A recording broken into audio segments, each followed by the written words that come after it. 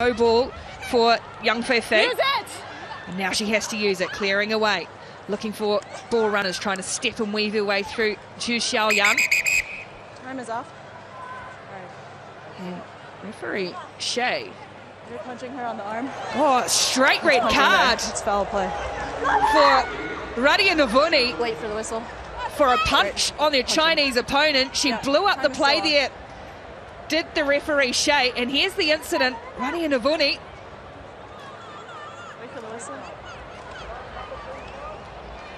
Well, she didn't miss with any of them. I guess trying to clear the arm. Straight red for Royola Radia Navuni for Fiji.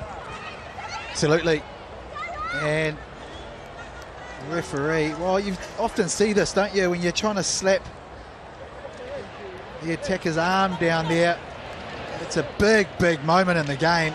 And considering there's still, look at this, as we see here.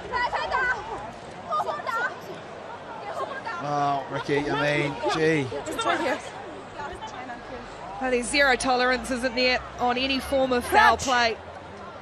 It's a lonely place for Radia Navuni to be for the rest of this match.